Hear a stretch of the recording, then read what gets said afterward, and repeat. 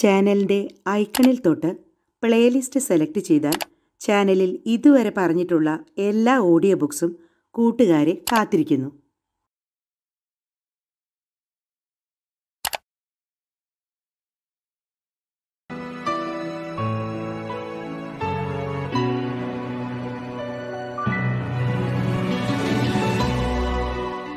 മികച്ച ആസ്വാദനത്തിനായി ഇയർഫോണുകൾ ഉപയോഗിക്കുക. എല്ലാ കൂട്ടുകാർക്കും കോഫി ടൈം ഓഡിയോ ബുക്കിലേക്ക് സ്വാഗതം. ഇന്ന് അവതരിപ്പിക്കുന്നത് detective novelist Agatha ക്രിസ്റ്റിയുടെ the man in the brown suit അഥവാ തവിട്ട് കുപ്പായക്കാരൻ എന്ന കുറ്റാന്വേഷണ നോവലിൻ്റെ 1-ാം ഭാഗം. നദീന. പാരീസിൽ കോളിളക്കമുണ്ടാക്കിയ നദീന എന്ന നർത്തകി കയ്യടികളുടെ താളത്തിനൊപ്പിച്ച് ശരീരം ചലിപ്പിച്ച് വീണ്ടും വീണ്ടും സദസ്സിന് വണങ്ങി. യവനികത്താണ് വിചിത്രമായ രംഗസജ്ജീകരണങ്ങളുടെ പകിട്ട് മറയ്ക്കുന്ന അവസരത്തിലും ആവേശഭരിതരായ ഫ്രഞ്ചുകാർ അഭിനന്ദന സൂചകമായി നിലത്തടിച്ച് ശബ്ദമുണ്ടാക്കിക്കൊണ്ടിരുന്നു. നീലയും ഓറഞ്ചും നിറം കലർന്ന മനോഹര വസ്ത്രങ്ങളുടെ തരംഗങ്ങളിൽ ലയിച്ച് ആ നർത്തകി രംഗം വെടിഞ്ഞു. താടിക്കാരനായ ഒരു മാന്യൻ അത്യാവേശപൂർവ്വം 2 കൈകളും വിരിച്ചാണ് അവളെ സ്വീകരിച്ചത്. അതായിരുന്നു മാനേജർ. അതിഗംഭീരം, ഉഗ്രൻ. ഈ രാത്രിയിൽ ഭവതി സ്വന്തം കഴിവുകളെ തന്നെ അതിലംഘിച്ചിരിക്കുന്നു. അയാൾ അവളുടെ 2 കവിളിലും കുലീനതയോടെ ഔപചാരികമായി ചുംബിച്ചു. മാഡം നദീന ഈ പ്രശംസ ചിരപരിചയം കൊണ്ടുള്ള ലാഘവത്തോടെ സ്വീകരിച്ച് ഡ്രസ്സിംഗ് റൂമിലേക്ക് പോയി. ആ മുറിയിൽ അങ്ങുമിങ്ങും പൂച്ചെണ്ടുകളുടെ കൂമ്പാരങ്ങൾ കാണാം. ജീൻ എന്ന ചമയക്കാരി പ്രശംസാ വചനങ്ങൾ ചൊരിഞ്ഞുകൊണ്ട് തൻ്റെ യജമാനത്തിയെ പരിചരിക്കാൻ തുടങ്ങി. കഥകിൽ ആരോ മുട്ടി. ജീൻ വാതിലിനടുത്തേക്ക് പോയി. അവൾ ഒരു കാർഡ് കൊണ്ടുവന്നു. മാഡം, ഇന്ന് സന്ദർശകരെ സ്വീകരിക്കുമോ? ആരാണെന്ന് കാണട്ടെ. ആ ചമയക്കാരി തൻ്റെ ശോഷിച്ച കര നീട്ടി. കൗണ്ട് സർജ്യൂസ് പൗളോവിച്ച് എന്ന നാമം കാർഡിൽ കണ്ടപ്പോൾ നദീനയുടെ കണ്ണുകൾ കൗതുകം കൊണ്ട് വെട്ടിത്തിളങ്ങി. ഞാൻ അദ്ദേഹത്തെ സ്വീകരിക്കാം, പ്രഭാതവേഷത്തിൽ. ജീൻ, പെട്ടെന്നാകട്ടെ. പ്രഭു വന്നു കഴിയുമ്പോൾ നിനക്ക് പോകാം. ശരി മാഡം. തനിക്ക് ലഭിച്ച പ്രത്യേക ആനുകൂല്യത്തെ പൂർണ്ണമായും പ്രയോജനപ്പെടുത്താൻ ആ പ്രഭു തയ്യാറായിരുന്നു. ഇടത്തരം ഉയരം, വളരെ കൃശഗാത്രൻ, വിളറിയ നിറം, ക്ഷീണിതനെങ്കിലും കാഴ്ചയ്ക്ക് സുന്ദരൻ. പെട്ടെന്ന് മനസ്സിൽ പതിയത്തക്ക പ്രത്യേകതകളൊന്നും അയാളുടെ ആകൃതിയിലില്ല. അയാളുടെ പെരുമാറ്റത്തിലെ പ്രത്യേകതകൾ നന്നായി പഠിച്ചില്ലെങ്കിൽ അയാളെ വീണ്ടും തിരിച്ചറിയാൻ കഴിയില്ല. അയാൾ ആ നർത്തകിയുടെ കരം അത്യുപചാര സമേതം വണങ്ങി. മാഡം, ഇത് വാസ്തവത്തിൽ പരമാനന്ദം തന്നെ. തൻ്റെ പിന്നാലെ കഥകടച്ചുകൊണ്ട് പുറത്തേക്ക് പോയ ജീനിന് ഈ വാക്കുകളെ കേൾക്കാൻ കഴിഞ്ഞുള്ളൂ. സന്ദർശകനുമൊത്ത് തനിച്ചായപ്പോൾ നദീനയുടെ പുഞ്ചിരിയിൽ ഒരു പരിവർത്തനം സംഭവിച്ചു. നാം ഒരേ നാട്ടുകാരാണെങ്കിലും നമുക്ക് റഷ്യൻ ഭാഷയിൽ സംസാരിക്കേണ്ട, നദീന പറഞ്ഞു. നമുക്ക് 2 പേർക്കും ആ ഭാഷയിലെ ഒരു വാക്കുപോലും നിശ്ചയമില്ലാത്തതുകൊണ്ട് അതാണ് ഉത്തമം. പ്രഭു സമ്മതം പ്രകടിപ്പിച്ചു. ഉഭയസമ്മതപ്രകാരം അവർ ഇംഗ്ലീഷിലാണ് സംസാരിച്ചത്. പ്രഭുവിൻ്റെ പ്രത്യേക രീതികൾ ഇപ്പോൾ അപ്രത്യക്ഷമായി കഴിഞ്ഞതുകൊണ്ട് അത് അയാളുടെ മാതൃഭാഷയല്ലെന്ന് ആർക്കും സംശയം തോന്നുകയില്ല. ലണ്ടനിലെ ഒരു സംഗീതശാലയിൽ പെട്ടെന്ന് ഏത് വേഷത്തിലും പ്രത്യക്ഷപ്പെടുന്ന കലാകാരനായിട്ടാണ് അയാൾ ജീവിതം ആരംഭിച്ചത്. ഭവതിയുടെ ഇന്നത്തെ വിജയം അത്യാശ്ചര്യകരം തന്നെ. ഞാൻ ഭവതിയെ അനുമോദിക്കുന്നു. പക്ഷേ ഞാനിന്ന് അസ്വസ്ഥയാണ്, ആ നർത്തകി പറഞ്ഞു. എൻ്റെ നില പഴയതുപോലെ ഭദ്രമല്ല. യുദ്ധകാലത്ത് ഉണർന്നു വന്ന സംശയങ്ങൾ ഒരിക്കലും പൂർണ്ണമായിട്ടും നശിച്ചിട്ടില്ല. ഞാൻ തുടർച്ചയായി നിരീക്ഷണങ്ങൾക്ക് വിധേയയായിത്തീരുന്നു. എൻ്റെ പ്രവൃത്തികളെല്ലാം ആരോ പരിശോധിക്കുന്നുണ്ട്. എന്നാൽ ചാരവൃത്തി നടത്തിയെന്ന കുറ്റം നിങ്ങൾക്കെതിരെ ആരും ഉന്നയിച്ചിട്ടില്ലല്ലോ. നമ്മുടെ നേതാവ് തൻ്റെ പദ്ധതികൾ അതിവിദഗ്ധമായ രീതിയിൽ ആസൂത്രണം ചെയ്യുന്നതുകൊണ്ട് അങ്ങനെ സംഭവിച്ചില്ല. കേണലിന് ദീർഘായുസ്സുണ്ടായിരിക്കട്ടെ, പുഞ്ചിരിച്ചുകൊണ്ട് പ്രഭു പറഞ്ഞു. അദ്ദേഹം ജോലിയിൽ നിന്ന് പിരിയാൻ പോവുകയാണെന്നുള്ള കാര്യം ആശ്ചര്യജനകമല്ലേ? ഒരു ഡോക്ടറോ കശാപ്പുകാരനോ പ്ലംബറോ ചെയ്യുന്നതുപോലെ ജോലിയിൽ നിന്നും പിരിഞ്ഞു പോവുക, അല്ലെങ്കിൽ മറ്റേതെങ്കിലും ബിസിനസ്സുകാരനെ പോലെ. നദീന വാക്യം പൂർത്തിയാക്കി. നമുക്ക് ആശ്ചര്യം ജനിപ്പിക്കാൻ ഈ കാര്യത്തിലൊന്നുമില്ല. അയാളുടെ തൊഴിലിൻ്റെ ഭിന്ന മുഖങ്ങളെന്ന് വിളിക്കപ്പെടാവുന്ന ആഭരണ മോഷണങ്ങൾ, കള്ളനോട്ടടി, യുദ്ധകാലത്ത് ഏറ്റവും ആദായകരമായ ചാരവൃത്തി, അട്ടിമറി, വിദഗ്ധമായ നരഹത്യ, എന്തിനധികം പറയുന്നു, അയാൾ നടപ്പിലാക്കാത്ത ആക്രമണങ്ങളൊന്നും തന്നെയില്ല. അയാളുടെ വിവേചന ശക്തി അസാധാരണമാണ്. എപ്പോഴാണ് അവസാനിപ്പിക്കേണ്ടതെന്ന് അയാൾക്ക് നന്നായി അറിയാം.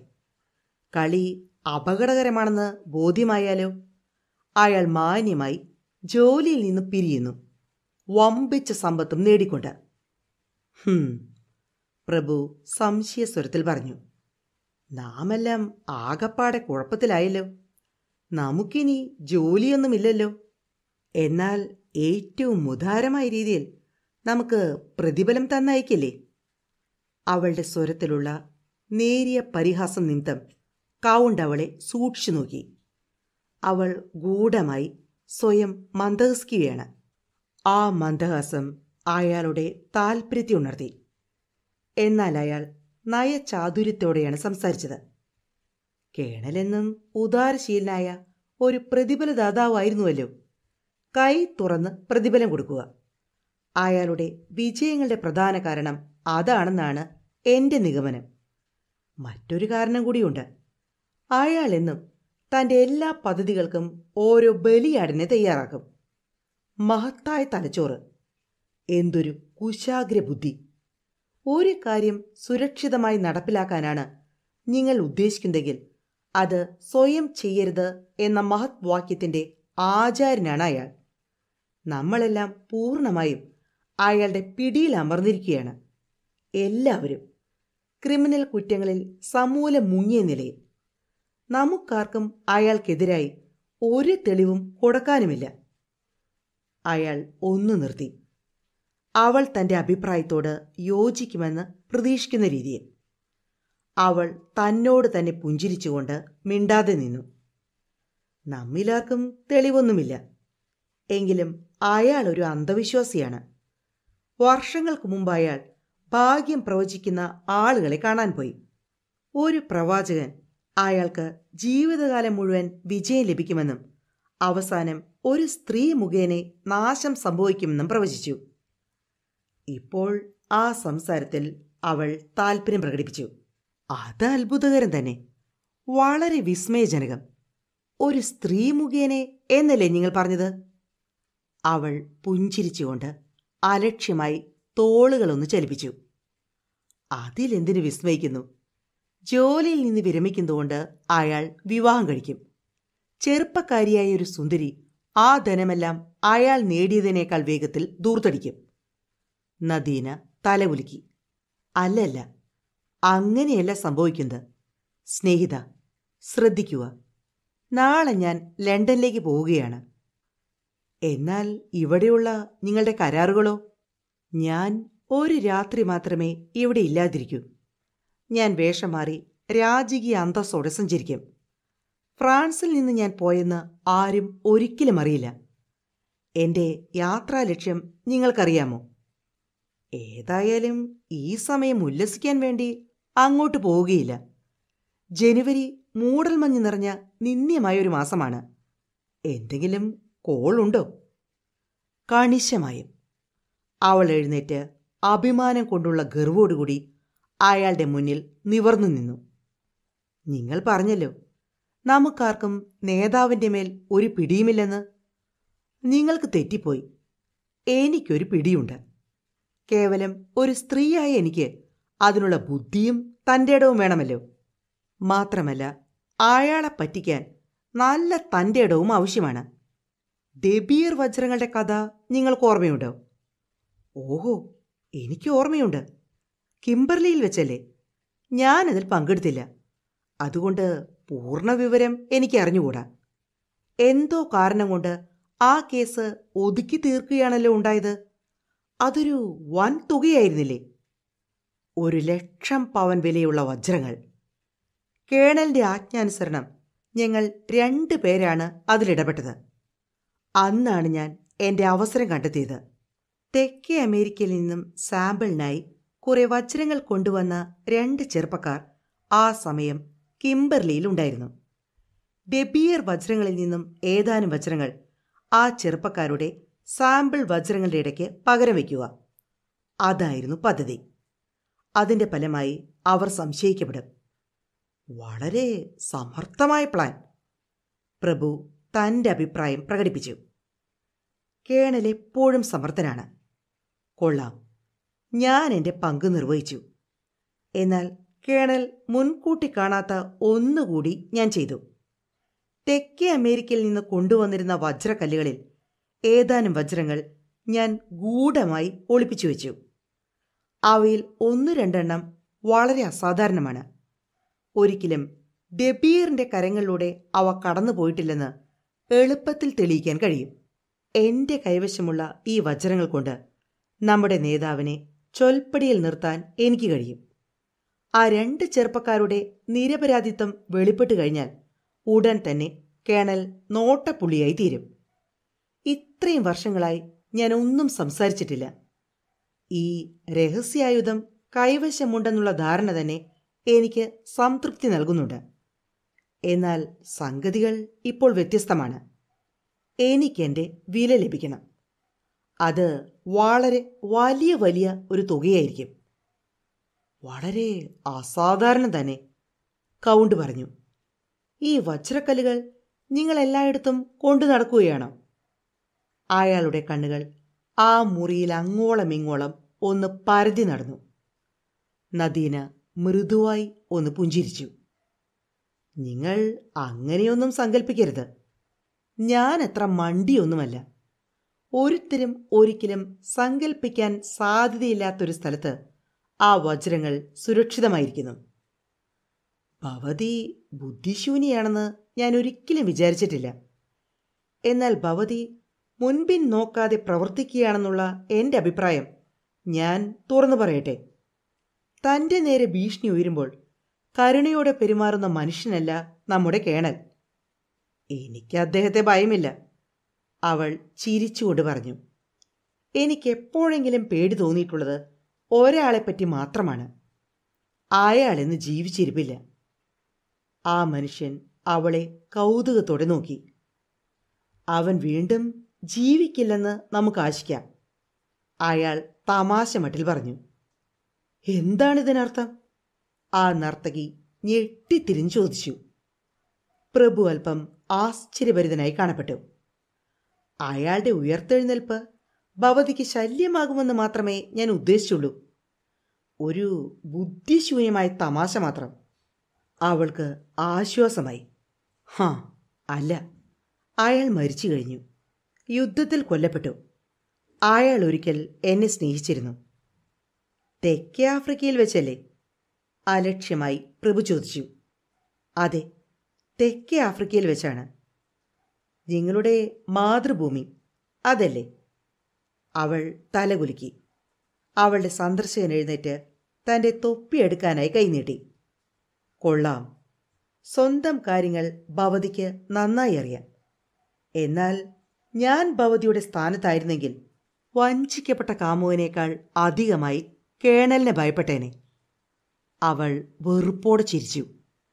ഇത്രയും വർഷങ്ങളായിട്ടും എനിക്ക് അദ്ദേഹത്തെ ശരിക്കും അറിയാൻ പാടില്ലെന്നാണോ പറയുന്നത്?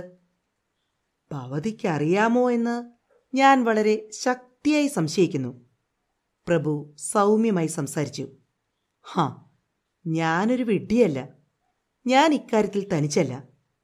തെക്കേ ആഫ്രിക്കൻ മെയിൻ ബോട്ട് നാളെ സാംപ്ടണിലെടുക്കും. ആ ബോട്ടിലുള്ളൊരു മനുഷ്യൻ എൻ്റെ അപേക്ഷയനുസരിച്ച് ആഫ്രിക്കയിൽ നിന്ന് വരികയാണ്. അയാൾ നേരത്തെ തന്നെ എൻ്റെ പല നിർദ്ദേശങ്ങളും നടപ്പിലാക്കിയിട്ടുണ്ട്. കേണലിന് ഞങ്ങൾ 2 പേരോടും നേരിടേണ്ടി വരും. അത് ബുദ്ധിപൂർവകമാണോ? അതാവശ്യമാണ്. ഭവതിക്ക് ഈ മനുഷ്യനെപ്പറ്റി അത്ര തീർച്ചയുണ്ടോ? ആ നർത്തകിയുടെ മുഖത്ത് പ്രത്യേക രീതിയിലുള്ള ഒരു പുഞ്ചിരി മിന്നിമറഞ്ഞു. അദ്ദേഹത്തെപ്പറ്റി എനിക്ക് നല്ല നിശ്ചയമുണ്ട്. അയാൾ അത്ര കാര്യപ്രാപ്തി ഉള്ളവനല്ല, എന്നാൽ പൂർണ്ണമായും വിശ്വസ്തനാണ്. അവൾ ഒന്ന് നിർത്തി. പിന്നീട് അവഗണനാ സൂചകമായ സ്വരത്തിൽ തുടർന്നു പറഞ്ഞു, വാസ്തവം പറഞ്ഞാൽ അദ്ദേഹം എൻ്റെ ഭർത്താവാണ്. ഈ കഥ എഴുതാൻ എല്ലാവരും എൻ്റെ മേൽ സമ്മർദ്ദം ചെലുത്തിയിട്ടുണ്ട്, വലിയവരും ചെറിയവരും. ഞാൻ ഇംഗ്ലണ്ടിൽ അവസാനം ചെന്നപ്പോൾ അവൾ പറഞ്ഞു, മിസ്സിന് ഇതൊക്കെ ചേർത്ത് ഒരു നല്ല പുസ്തകമുണ്ടാക്കാമല്ലോ, ഒരു സിനിമ പോലെ. ഈ ജോലിയിൽ ഏർപ്പെടാൻ എനിക്ക് ചില പ്രത്യേക യോഗ്യതകളുണ്ടെന്ന് ഞാൻ സമ്മതിക്കുന്നു. ഇക്കാര്യത്തിൽ ഞാൻ ആദ്യം മുതലേ ഉൾപ്പെട്ട് കഴിഞ്ഞിരുന്നു. പ്രാരംഭം മുതൽ അവസാനത്തെ എൻ്റെ വിജയം വരെ എൻ്റെ അറിവിൽ നിന്ന് പൂർത്തിയാക്കാൻ കഴിയാത്ത ഭാഗമെല്ലാം സർ യൂസ്റ്റസ് പെഡ്ലറുടെ ഡയറിയിലുണ്ട്.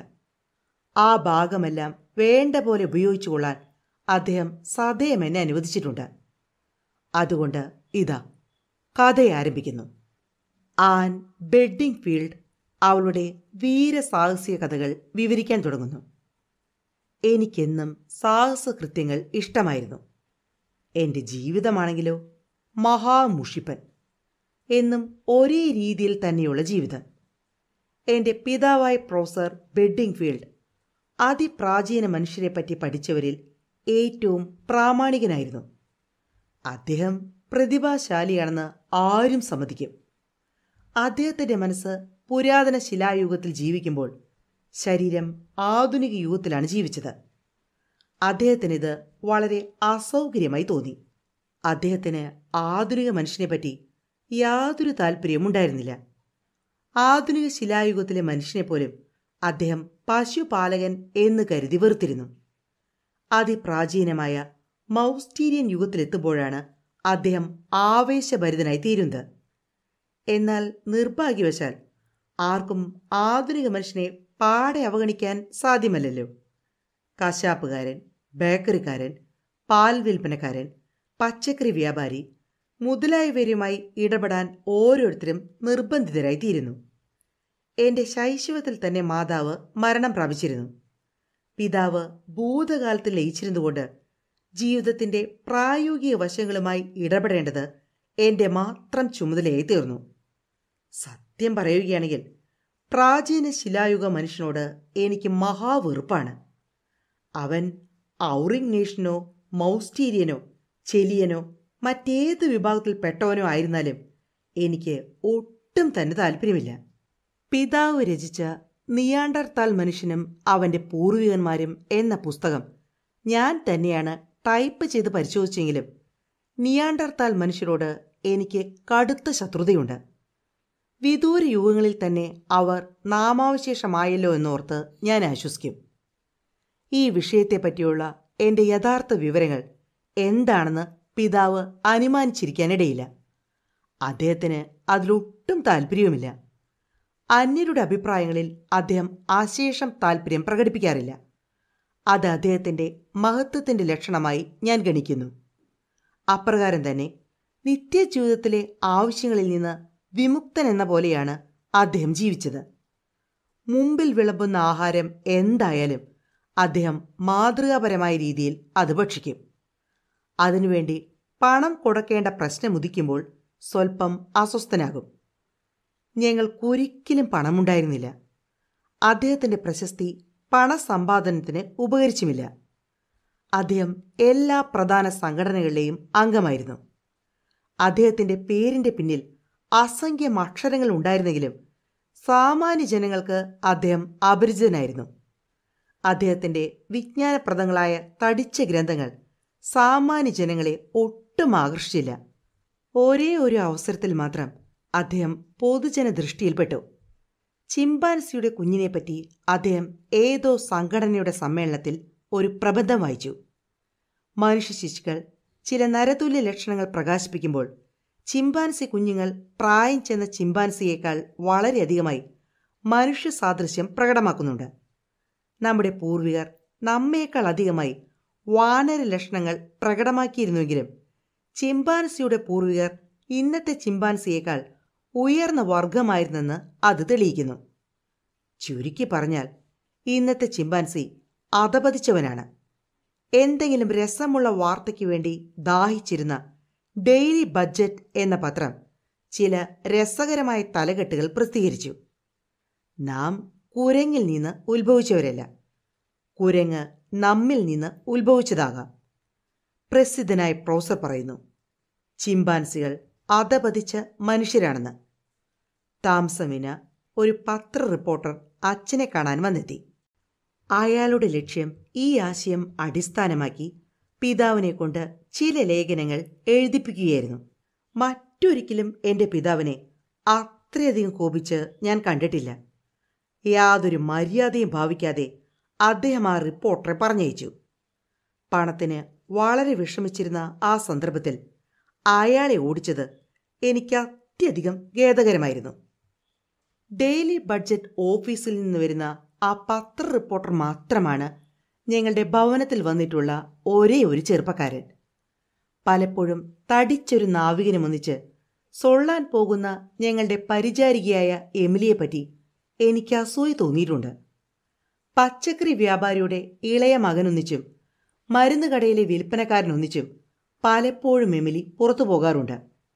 ഞാൻ ആരുടെയും കൂടെ ഉല്ലസിക്കാൻ പോയിട്ടില്ല. എൻ്റെ പിതാവിൻ്റെ സ്നേഹിതന്മാരെല്ലാം നീണ്ട താടി മീശയുള്ള വയസ്സന്മാരായിരുന്നു. പ്രൊഫസർ പീറ്റേഴ്സൺ എന്നെ ആലിംഗനം ചെയ്ത് എൻ്റെ വെടിപ്പുള്ള ചെറിയ അരക്കെട്ടിനെ അഭിനന്ദിച്ചുകൊണ്ട് എന്നെ ചുംബിക്കാൻ ശ്രമിച്ചത് വാസ്തവം തന്നെ. എന്നാൽ അയാളുടെ ആ ശൈലി അത്ര പന്തിയല്ലല്ലോ. സൗന്ദര്യബോധമുള്ളൊരു പെൺകുട്ടി വെടിപ്പുള്ള ചെറിയ അരക്കെട്ട് എന്ന പ്രയോഗം ഒരിക്കലും ക്ഷമിക്കുകയില്ല. വീരകൃത്യങ്ങൾ, സ്നേഹം, പ്രണയം എന്നിവയ്ക്കു വേണ്ടി ഞാൻ കൊതിച്ചു. വിരസമായൊരു ജീവിതം നയിക്കാൻ ഞാൻ വിധിക്കപ്പെട്ടിരിക്കുകയാണെന്ന് എനിക്ക് തോന്നി. ഞങ്ങളുടെ ഗ്രാമത്തിൽ ധാരാളം നോവലുകൾ സംഭരിച്ചിട്ടുള്ള ഒരു ലൈബ്രറി ഉണ്ടായിരുന്നു. സാഹസകൃത്യങ്ങളും പ്രണയബന്ധങ്ങളും ഞാൻ വായനയിലൂടെ സമ്പാദിച്ചു. ഒറ്റയടിക്ക് ശത്രുക്കളെ താഴെ വീഴിക്കുന്ന മഹാശക്തന്മാരെപ്പറ്റി സ്വപ്നം കണ്ടുകൊണ്ടാണ് ഞാൻ ഉറങ്ങിയിരുന്നത്. ഞങ്ങളുടെ ഗ്രാമത്തിൽ ഒറ്റയടി കൊണ്ടോ അനേകം അടികൾ കൊണ്ടോ ശത്രുവിനെ നിലം പരിശാക്കാൻ കഴിയുന്ന ആരെയും എനിക്ക് കണ്ടെത്താൻ കഴിഞ്ഞില്ല.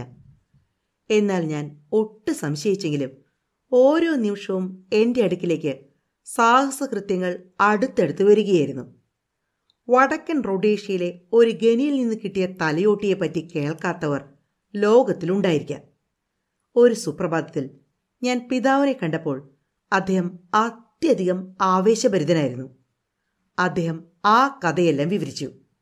ആൻ, നിനക്ക് മനസ്സിലായിട്ടുണ്ടോ? ജീവത്തലയോടുമായി ചില സാമ്യങ്ങൾ ഇതിനുണ്ട്. പക്ഷേ അത് കേവലം അപ്രധാനമാണ്. നിയാണ്ടർത്താൽ വർഗത്തിൻ്റെ പൂർവികരുടെ തലയോടാണിത്. സംശയിക്കേണ്ട, ജിബ്രാൾട്ടറിൽ നിന്ന് കിട്ടിയ തലയോടാണ് നിയാണ്ടർത്താൽ വർഗത്തിൻ്റെ ഏറ്റവും പ്രാചീനമായ തലയോടായി ഇതുവരെ ഗണിക്കപ്പെട്ടിട്ടുള്ളത്. ആ വർഗത്തിൻ്റെ ഉത്ഭവസ്ഥാനം ആഫ്രിക്കയാണല്ലോ. അവർ അവിടെ നിന്നും യൂറോപ്പിലേക്ക് കടന്നു. മീൻമുള്ളിൽ എന്തിനാ ജാം പുരട്ടുന്നത്? വികാരാവേശത്താൽ മനസ്സാന്നിധ്യം നഷ്ടപ്പെട്ട പിതാവിൻ്റെ കൈകളെ തടഞ്ഞുകൊണ്ട് ഞാൻ ചോദിച്ചു. എന്താണ് പറഞ്ഞത്? അവർ യൂറോപ്പിലേക്ക് കടന്നത്? അദ്ദേഹം ആ വാക്യം പൂർത്തിയാക്കിയില്ല. മീൻമുള്ളുകളുടെ കൂമ്പാരം തൊണ്ടയിൽ തടഞ്ഞു. ശ്വാസം മുട്ടിയ പിതാവിന് വളരെ പ്രയാസം നേരിട്ടു. ഭക്ഷണം കഴിഞ്ഞ് എഴുന്നേറ്റപ്പോൾ അദ്ദേഹം പറഞ്ഞു, നാം ഉടനെ പുറപ്പെടണം. ഒട്ടും സമയം നഷ്ടപ്പെടുത്തരുത്. നമുക്ക് ആ സ്ഥലത്തെത്തണം. പരിസരങ്ങളിൽ അസംഖ്യം വസ്തുക്കൾ ഇനിയും കണ്ടെത്താനുണ്ടായിരിക്കും. ആ ഉപകരണങ്ങൾ മൗസേറിയൻ യുഗത്തിലെ ലക്ഷണങ്ങൾ കാണിക്കുന്നുണ്ടോ എന്നറിയണം. അതിപുരാതനമായ കാളയുടെ അവശിഷ്ടങ്ങൾ അവിടെ കണ്ടേക്കാം. രോമം നിറഞ്ഞ കണ്ടാമൃഗത്തിൻ്റെ ജീർണാവശിഷ്ടങ്ങൾ അവിടെ കാണുമെന്ന് തോന്നുന്നില്ല. അതെ, അങ്ങോട്ട് ഒരു ചെറിയ സൈന്യം തന്നെ പുറപ്പെടണം. നമുക്ക് അവരെക്കാൾ മുന്നിലെത്തണം. നീ ഇന്ന് തന്നെ കുക്സ് എന്ന കപ്പൽ കമ്പനിക്ക് കത്തയക്കണം. ആഹാ, പണത്തിൻ്റെ കാര്യം എങ്ങനെയാണ്? ഞാൻ മൃദുവായി ഒന്ന് സൂചിപ്പിച്ചു. അദ്ദേഹം എൻ്റെ നേരെ ശാസനാഭാവത്തിൽ ഒന്ന് നോക്കി. നിന്റെ അഭിപ്രായഗതി എൻ്റെ ഉന്മേഷം കെടുത്തിക്കളയുന്നു. എൻ്റെ കുഞ്ഞെ, നാം ദുരാഗ്രഹികളായിരിക്കരുത്. ശാസ്ത്രീയമായ പ്രവർത്തനങ്ങളിൽ മനുഷ്യൻ ദുരാഗ്രഹം പ്രകടിപ്പിക്കരുത്. കുക്സ് കമ്പനിക്കാർ ദുരാഗ്രഹം പ്രകടിപ്പിക്കുമെന്ന് എനിക്ക് ഭയമുണ്ട്. പിതാവിൻ്റെ മുഖത്ത് ഒരു വേദനാഭാവം ദൃശ്യമായി. എൻ്റെ പ്രിയപ്പെട്ട ആൻ, നീ അവർക്ക് രൊക്കം പണം കൊടുക്കണം. അതിന് എൻ്റെ പക്കൽ പണമില്ലല്ലോ. പിതാവിൻ്റെ മുഖത്ത് ദേഷ്യം ആളിപ്പടർന്നു. കുഞ്ഞെ, ഈ പ്രാകൃതമായ പണമിടപാട് കൊണ്ട് എന്നെ ശല്യപ്പെടുത്തരുത്. ഇന്നലെ ബാങ്കിൽ നിന്ന് വന്ന കത്ത്. എനിക്ക് 27 പവൻ ബാങ്കിലുണ്ടെന്ന് തോന്നുന്നു. അത് ഓവർ ഡ്രാഫ്റ്റ് ആയിരിക്കുമെന്ന് ഞാൻ സംശയിക്കുന്നു. ഹോ, അങ്ങനെയാണോ ആൻ? എങ്കിൽ എൻ്റെ പ്രസാദകർക്ക് എഴുതുക. പൂർണ്ണ വിശ്വാസമില്ലാതെയാണ് ഞാൻ സമ്മതിച്ചത്. പിതാവിൻ്റെ പുസ്തകങ്ങൾ മുഖേന ലഭിച്ചിരുന്നത് പണമല്ല, പ്രസിദ്ധി മാത്രമായിരുന്നു. ഏതായാലും റൊഡേഷ്യയിലേക്ക് പോകുന്ന കാര്യം എനിക്ക് വളരെ ഇഷ്ടപ്പെട്ടു. പുസ്തകങ്ങളിൽ വായിച്ചിട്ടുള്ള റൊഡേഷ്യയിലെ നിശബ്ദരായ ക്രൂര മനുഷ്യരുടെ കഥ ഞാൻ ഓർമ്മിച്ചാനന്ദിച്ചു. പിതാവിൻ്റെ വേഷത്തിലുള്ള പൊരുത്തക്കേട് എന്നെ ആകർഷിച്ചു. ഹാ, ബൂട്ട്സുകൾ മാറിപ്പോയല്ലോ. തവിട്ട് നിറമുള്ള ബൂട്ട്സ് വലതുകാലിലും കറുത്ത നിറമുള്ള ബൂട്ട്സ് ഇടതുകാലിലും. മഫ്ലർ ധരിക്കാൻ മറക്കരുത്. ഇന്ന് നല്ല തണുപ്പുണ്ട്. ഏതാനും നിമിഷങ്ങൾക്കുള്ളിൽ ശരിയായ രീതിയിൽ മഫ്ലറും ബൂട്ട്സും ധരിച്ച് പിതാവ് പുറപ്പെട്ടു. അദ്ദേഹം വൈകുന്നേരം വളരെ താമസിച്ചാണ് വീട്ടിലെത്തിയത്. അദ്ദേഹത്തിൻ്റെ ഓവർകോട്ടും മഫ്ലറും കാണായികയാൽ ഞാൻ അമ്പരന്നുപോയി. എൻ്റെ പ്രിയപ്പെട്ട ആൻ, നീ പറഞ്ഞത് എത്ര ശരിയാണ്. ഞാൻ ഗുഹയിലേക്ക് ഇറങ്ങാനായി അതെല്ലാം അഴിച്ചുവെച്ചു. അല്ലെങ്കിൽ പൊടി പറ്റി മുഷിയും. ഞാൻ തലകുലുക്കി. പണ്ടൊരിക്കൽ പ്ലിയോസിനിക് മണ്ണിൽ പുതഞ്ഞ് തിരിച്ചെത്തിയ പിതാവിൻ്റെ കഥ ഞാൻ ഓർമ്മിച്ചു. ഹാംസ്ഫ്ലി ഗ്രാമത്തിൽ ഞങ്ങൾ താമസമുറപ്പിച്ചതിൻ്റെ കാരണം തന്നെ ഒറിഗ്നേഷ്യൻ സംസ്കാരത്തിൻ്റെ അവശിഷ്ടങ്ങൾ സുലഭമായി കാണുന്ന ആ ഗുഹയോടുള്ള സാമീപ്യമാണ്. ഞങ്ങൾക്ക് ഗ്രാമത്തിൽ ഒരു ചെറിയ മ്യൂസിയം തന്നെയുണ്ട്. അവിടുത്തെ സൂപ്രണ്ട് പിതാവും ആ ഗുഹയിൽ നിന്ന് രോമങ്ങളുള്ള കണ്ടാമൃഗങ്ങളുടെയും കരടികളുടെയും അവശിഷ്ടങ്ങൾ സംഭരിക്കും. പിതാവിന് അന്ന് വൈകുന്നേരം മുഴുവനും കടുത്ത ചുമയുണ്ടായിരുന്നു. രാവിലെ നല്ല പനി. ഉടനെ ഡോക്ടറെ വരുത്തി. പാവപ്പെട്ട എൻ്റെ പിതാവിന് ആ യാത്രയ്ക്കുള്ള അവസരം ലഭിച്ചില്ല. അത് ന്യൂമോണിയായിരുന്നു. 4 ദിവസം കഴിഞ്ഞ് അദ്ദേഹം മരിച്ചു. എല്ലാവരും എന്നോട് വളരെ കരുണ കാണിച്ചു. ഞാൻ ആകപ്പാടെ സ്തംഭിച്ചിരിക്കുകയാണെങ്കിലും അതെനിക്ക് ഹൃദ്യമായി തോന്നി. പിതാവിന് എന്നോട് സ്നേഹമില്ലായിരുന്നെന്ന് എനിക്കറിയാം. അദ്ദേഹം എന്നെ സ്നേഹിച്ചിരുന്നെങ്കിൽ ഞാൻ അദ്ദേഹത്തെയും സ്നേഹിക്കുമായിരുന്നു. അന്യോന്യം സ്നേഹമില്ലായിരുന്നുവെങ്കിലും ഞങ്ങൾ പരസ്പരം ബന്ധപ്പെട്ട് കഴിഞ്ഞതാണല്ലോ. ഞാൻ അദ്ദേഹത്തിൻ്റെ എല്ലാ കാര്യങ്ങളും ശ്രദ്ധിക്കുകയും അദ്ദേഹത്തിൻ്റെ പാണ്ഡിത്യത്തെയും അചഞ്ചലമായ ശാസ്ത്ര സേവനത്തെയും രഹസ്യമായി വിലമതിക്കുകയും ചെയ്തിരുന്നു. തൻ്റെ ജീവിതത്തിലെ ഒരേ ഒരു താൽപ്പര്യം അതിൻ്റെ ഉച്ചകോടിയിലെത്തിയിരുന്ന അവസരത്തിൽ സംഭവിച്ച അദ്ദേഹത്തിൻ്റെ മരണം എന്നെ വല്ലാതെ വേദനിപ്പിച്ചു. വികാരിയുടെ ആശ്വാസവചനങ്ങൾ എനിക്ക് ഒട്ടും ആശ്വാസം നൽകിയില്ല. ഞാൻ എന്നും ആഗ്രഹിച്ചിരുന്ന കാര്യം, സ്വാതന്ത്ര്യം, ഞാൻ നേടിക്കഴിഞ്ഞെന്ന് മനസ്സിലായത് കുറേ കഴിഞ്ഞാണ്. ഞാൻ ഒരനാഥയാണെങ്കിലും സ്വതന്ത്രയായിരുന്നു. അതേസമയം തന്നെ എല്ലാ നല്ല മനുഷ്യരുടെയും അസാധാരണമായ കാരുണ്യം ഞാൻ മനസ്സിലാക്കുകയും ചെയ്തു. വികാരി തൻ്റെ ഭാര്യയ്ക്ക് ഒരു സഹായി അത്യാവശ്യമാണെന്ന് എന്നെ ബോധ്യപ്പെടുത്താൻ നന്നായി പരിശ്രമിച്ചു. ഞങ്ങളുടെ ഗ്രാമീണ വായനശാലയ്ക്ക് പെട്ടെന്നൊരു അസിസ്റ്റന്റ് ലൈബ്രറിയൻ്റെ ആവശ്യം നേരിട്ടു. അവസാനമായി ഞങ്ങളുടെ ഡോക്ടർ എന്നെ കാണാൻ വന്നു. ശരിയായ രീതിയിലുള്ള ബില്ല് അയക്കാൻ സാധിക്കാത്തതിൽ അദ്ദേഹം ആദ്യമായി ദുഃഖം പ്രകടിപ്പിച്ചു. പിന്നീട് കുറെ അതും ഇതും പറഞ്ഞ ശേഷം പെട്ടെന്ന് ഞാൻ അദ്ദേഹത്തെ വിവാഹം ചെയ്യണമെന്ന് ആവശ്യപ്പെട്ടു. എനിക്ക് വിസ്മയം തോന്നി. ഡോക്ടർക്ക് ഉദ്ദേശം 40 വയസ്സ് കാണും. ഇരുണ്ട് തടിച്ച കൊച്ചു മനുഷ്യൻ. ഗംഭീരനും നിശബ്ദനുമായ റൊഡേഷ്യക്കാരനുമായി ഒട്ടും സാമ്യമില്ല. ഒരു നിമിഷം ചിന്തിച്ചതിന് ശേഷം അദ്ദേഹം എന്തിനാണ് എന്നെ വിവാഹം കഴിക്കാൻ ആഗ്രഹിക്കുന്നതെന്ന് ഞാൻ തുറന്നു ചോദിച്ചു. ആ ചോദ്യം അയാളെ അമ്പരപ്പിച്ചു. ഒരു ഭാര്യ ഒരു സാധാരണ ഡോക്ടർക്ക് വളരെ സഹായമാണെന്ന് അദ്ദേഹം പിറുപിറുത്തു. ഈ ഇടപാട് ഒരു വ്യാപാരം പോലെ എനിക്ക് തോന്നി. എങ്കിലും എൻ്റെ മനസ്സിലുള്ള എന്തോ ഒന്ന് ആ നിർദ്ദേശം സ്വീകരിക്കാൻ എന്നെ പ്രേരിപ്പിച്ചു. അനാദിയായി എനിക്ക് സുരക്ഷിതത്വം ലഭിക്കും. അതോടുകൂടി ഒരു നല്ല വീട്. ഇപ്പോൾ അതേപ്പറ്റി ചിന്തിക്കുമ്പോൾ ഞാൻ ആ ചെറിയ മനുഷ്യനോട് അനീതി കാണിച്ചെന്ന് തോന്നിപ്പോകുന്നു. വാസ്തവത്തിൽ അയാൾക്ക് എന്നോട് സ്നേഹമുണ്ടായിരുന്നു. പക്ഷേ അത് വെളിപ്പെടുത്തുന്നത് മര്യാദയല്ലെന്നാണത്രേ അയാളുടെ ധാരണ. എങ്ങനെയായാലും എൻ്റെ പ്രേമസങ്കല്പങ്ങൾ ഒട്ടും വഴങ്ങിയില്ല. താങ്കളുടെ കാരുണ്യത്തിന് നന്ദി. എന്നാൽ ഇക്കാര്യം അസാധ്യമാണ്. ഞാൻ ഭ്രാന്തമായി സ്നേഹിക്കാത്ത ഒരു മനുഷ്യനെ വിവാഹം കഴിക്കില്ല. നിങ്ങൾക്ക് എന്നോട്? ഇല്ലില്ല, ഞാൻ ഉറച്ച മറുപടി നൽകി. എന്നാൽ എൻ്റെ കുഞ്ഞ് എന്തു ചെയ്യാൻ ഉദ്ദേശിക്കുന്നു? ധീരകൃത്യങ്ങളിൽ ഏർപ്പെടുക, ലോകം കാണുക. അല്പം പോലും സംശയിക്കാതെ ഞാൻ ഉത്തരം പറഞ്ഞു. മിസ് ആൻ, നിങ്ങളിപ്പോഴും ഒരു കൊച്ചു കുഞ്ഞാണ്. നിങ്ങൾക്കിതൊന്നും മനസ്സിലാകില്ല.